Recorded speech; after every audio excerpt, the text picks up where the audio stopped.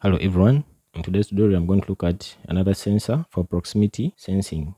I have already talked about other sensors for sensing proximity, and the most common ones are the PIR sensor, which senses change in ambient infrared radiation caused by a warm body entering the monitored area, and another one is the ultrasonic sensor, which uses reflected ultrasonic beams to detect objects. In this tutorial, I'm going to focus on the RCWL-0516 Microwave radar sensor, which uses Doppler radar to sense presence of an object in its range of detection. Therefore, before looking at this sensor in detail, let me first talk briefly about the Doppler effect. The Doppler effect explains the apparent change in frequency of a wave caused by relative motion between the source of the wave and an observer. The best example for Doppler effect is the sound of an ambulance siren. Whenever the ambulance is moving towards the stationary observer, the frequency of the sound waves increases and the sound will be heard with a higher pitch. And once the ambulance passes and is moving away from the observer, the frequency of the sound waves decreases and the sound is lower in pitch. So that is the basic principle of the Doppler effect. And that is the one that is being used with this RCWL-0516 microwave radar sensor. So this is the sensor I'm talking about. This is an active sensor and has an built oscillator that generates a microwave signal at a frequency of about 3.18 GHz, and this signal is sent out in a 360-degree pattern, and the sensor measures the reflected signal. If the frequency of the reflected signal is different from that of the original signal, the sensor will know that an object has entered its range of detection, and therefore it will trigger an output.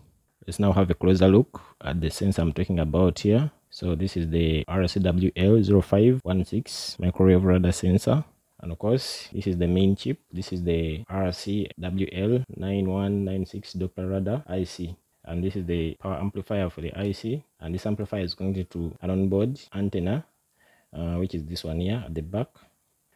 The sensor has 5 pins here. The first pin is the 3.3 output pin. It's not a power supply pin. This is a 3.3 volts power output pin, because the sensor has a 3.3 volts regulator, and this pin can be used to power an external logic circuit. The next one is the ground pin. Then this one is the output pin, which goes high whenever the sensor is triggered. Then next we have the power input. The sensor can work from 4 to 28 volts power supply, but most of the examples I'm going to be giving here, I'll be using 5 volts. Then lastly, we have the CDS, and this is where we connect the light dependent resistor. We can either connect the light dependent resistor here, or we can connect on these other points here. As you can see, there is a label for CDS. As you can see, this other one here, I've connected the light dependent resistor on these other 2 ports here. Light dependent resistors are not polarity sensitive, so you can connect these pins on any of these other 2 ports here. But in case you are going to connect it below here, on this other pin with the CDS here, you connect one of the pins of the light dependent resistor on this pin, and the other pin you connect it to the ground. Then also at the back, there are other solderable jumper pins here. This side, this is labeled CTM. This is for adjusting the repeat trigger time by placing a suitable SMD capacitor. Normally the default trigger time is 2 seconds. So that means that whenever the sensor detects movement, it will be triggered, the output will be triggered for 2 seconds, and then it goes off. This other jumper labeled RGN is for adjusting detection range. So the default detection range is 7 meters, but you can adjust that range by placing a suitable resistor. And the last one here, this is the RCDS, is for adjusting the light intensity for triggering the light dependent resistor. You also put a suitable resistor there so that you can be able to adjust the sensitivity of the light dependent resistor. These sensors can work on their own, or they can be used in connection with a microcontroller. So let me first show you a simple demonstration of how we can use this sensor without using a microcontroller. So you can simply just connect this sensor to an LED so that whenever the sensor is triggered, the LED will light. The setup is rather simple. We're just going to connect this LED to the output pin of the sensor via a 220 ohm current limiting resistor. Then we shall connect the DCC to 5 volts and the ground. Now let's switch on our power supply and we see.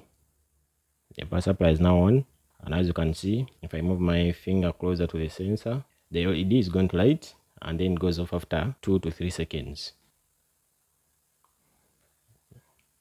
Like that. If I turn it to the side, the same thing happens. So that is the basic working of the sensor. Now I'm going to use this other sensor where I've attached a light dependent resistor here so that I can also see how it's going to be working. I've now put the other sensor with the light dependent resistor. I've turned on the power supply, and as you can see, if I bring my finger close to the sensor, nothing happens. So now let me put off the light and then I try again and see. Okay, now I've switched off the light. Let me now move my finger closer to the sensor. So you see the LED turns on, and then after a few seconds turns off. Again, this is very applicable for detection of intruders in a dark room or during night time.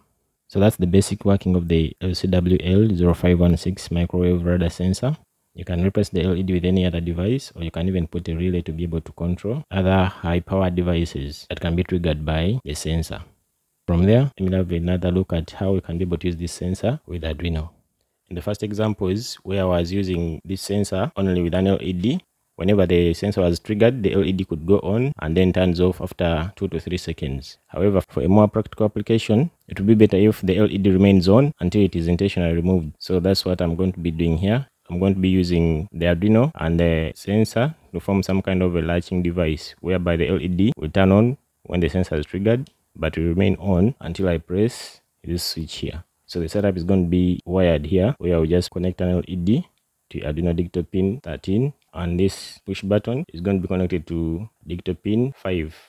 I'll also put a 10 kilo ohm pull-up resistor on this push button. Then the output pin of the sensor is going to be connected to Arduino digital pin 4. Let me now have a look at the kind of code that you are going to be using to run this setup. This is the code we are going to use for our setup. We begin by defining the pins where the sensor, the push button, and the LED are connected to our Arduino. So the sensor is connected on our digital pin 4, the push button is on digital pin 5, and the LED is on pin 13. We also define variables to hold the values of the sensor and push button. In the setup, we declare the sensor and push button connections as inputs and the LED connection as an output, and also use the digital write function to turn off the LED. Here in the loop section, we first read the values of the sensor and the push button using the digital read function, and then use these if statements to set the state of the sensor, LED, and push button. When the sensor is triggered, it will read high and the LED will turn on. And when the push button is pressed, it will read low and the LED will turn off. Let me upload the code to the Arduino board and then we observe what is going to happen. I have now uploaded the code to the setup, and now you see if I bring an object closer to the sensor, it turns on, but the LED will remain on until I press the button, which is a bit different from last time. Last time the LED was going on for about 2 seconds and then goes off, but in this case it turns on, and when I press the button it goes off.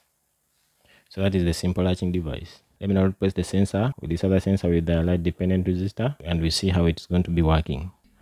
Now let me bring any object close to the sensor, and as you can see, nothing is happening. Even if I bring it very close, nothing happens here. Now let's remove the light and then we see. I have now removed the light. It's now in total darkness. So now let me try to move any objects close to the sensor.